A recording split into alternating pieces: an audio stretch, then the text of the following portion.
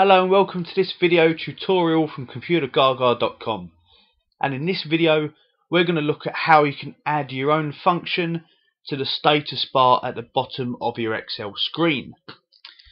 So just like when you select a bunch of numbers here, a bunch of cells on your worksheet, and at the bottom you can see the average, the count, the numerical count and the sum of them selected values. We want to add our own function to that. And what we're going to get one to do is to count the number of blank cells of the selected range. So an example of what I just did, we want one at the bottom saying that there are 2 blank cells within that selected range. Now we know that you can right mouse click on a status bar to add and remove functions, and you guys may have something different to me at the moment. You know, I've only got the options here to add the minimum and the maximum values. So Excel by default doesn't have one for count blanks. We're going to look at creating this ourselves and making it display on this status bar. And we're going to have to use a macro to do this. Now we're going to have to first of all create a macro that is capable of counting how many blank cells and then activating the status bar and displaying the answer on it. But then we'll have to use the worksheet selection change event, so that the moment somebody selects cells on a worksheet, that will trigger a call for this macro to do its job. So we're going to create 2 macros, if you will, but one just to kind of trigger to run the other. So I'm going to use my Alt and F11 keyboard shortcut here, my Alt and F11, to open up the Visual Basic Editor on our screen. And immediately on the left I've got a project for this file. I'm going to go to the Insert menu and insert a new module. Now at the top of this module, the first thing I'm going to do is create 2 variables.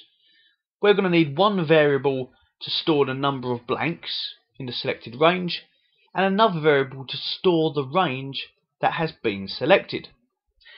So I'm going to start with the keyword of public, because I need these variables to be available across the whole project. So that, actually I need one available across the whole project to be fair, but the one for when the user selects a range, that one for the range, we're going to need that public, we're going to need that wide to the whole project, so that it's accessible from the worksheet selection change event procedure as well. So let's just get going with this. So I'm going to create one. I'm going to call it number blank, and that is going to be a data type of long.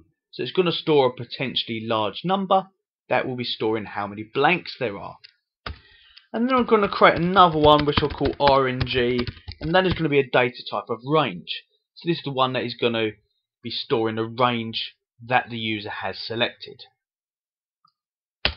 And I'm going to create this sub procedure, this subroutine, and I'm going to call it number of blanks. Can't use a space in there, let me get rid of that space. Sub number of blanks. Okay, and what are we going to need this procedure to do? Well, first thing I'm going to need it to do, I'm going to need it to count how many blanks there are. So I'm going to write number blank, because that's the variable that is going to store the number of blanks that there are. So equals, let's assign it to that variable. And I'm going to use the count function, the count blank function of Excel. So I'm going to access an Excel function by using the application object, worksheet function, and then you get the list of various functions that Excel has, just like you would access it on a worksheet. And I'm going to use count blank, opening bracket. That will ask you what would you like to count, what range would you like to use. I'm going to use RNG, the range that the user selected. Now at this point, Excel would not know what range the user has selected because we haven't assigned anything to that object. That's what we're going to have to put in a different macro, a different procedure. We'll be putting it in the worksheet selection change procedure. But for now, let's assume that is done and tell it to count that range, so that it does so. And then we want to display this information on that status bar. So we're going to say application dot display status bar. Let's scroll through. Is it in there? There we go. And we're going to put equals true.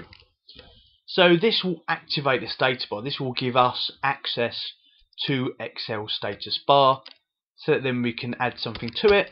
And we're going to do that by writing application dot status bar equals, and then whatever we want to do. And I want to get it to look similar to the functions that they already have on there, such as sum, average, numeric count, etc. And to do that, inside a string, I'm going to put blanks, colon, space, and concatenate onto that the variable that is storing how many blanks there are. So the ones they have say like sum colon blah, average colon blah. And although I don't have to, you can get this to say whatever you wish. I'm going to try and keep it consistent with what's already there. Okay, so that is our macro, that is our procedure that will count the number of blanks and display it on the status bar. What we now need to do is get a macro to kind of trigger that. So I'm going to double click on the sheet object in the project here to open up a code window for that. And along the top I'm going to use the two drop down lists. First one to choose a worksheet, and then the second one, which I'm not actually going to need because the default is selection change, but this is where you can get access to the various events running off the worksheet. And the default one here for worksheet selection change happens to be what we want to use. So we're going to continue with that. Now do not change the name of this. This is important for it to work. Now notice it's got by val target as range. So this procedure is triggered by a change on the selection of this worksheet. When somebody selects a range on a worksheet. And they tell us that the range they selected is known as target. So they're giving us the information that we need. So the first thing I'm going to do is write set RNG equals target. So the range you selected is target. Assign that to my RNG variable because I'm using that in a different macro to count the blanks within it. And I've needed to use the set keyword because this is a range object, it's an object variable. You need the set keyword. And then below that I'm going to write call number of blanks. Remember what I called it. I believe the other macro is called number of blanks.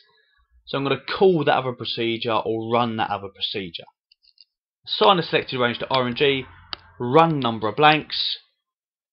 It will run this, count how many, and assign it to the status bar. So hopefully all that's left here, if I close down this VBA, this Visual Basic for Applications window, is now if I select a bunch of cells.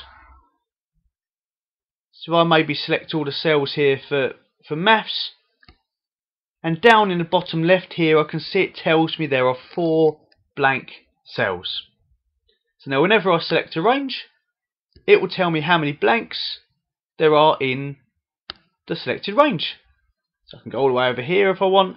It tells me there's 4 in that selected range. And there we have it. We have been able to add our own function to the status bar at the bottom of our screen. I hope you find this tutorial useful. Please check out some of our other tips and tricks at Computergaga.com.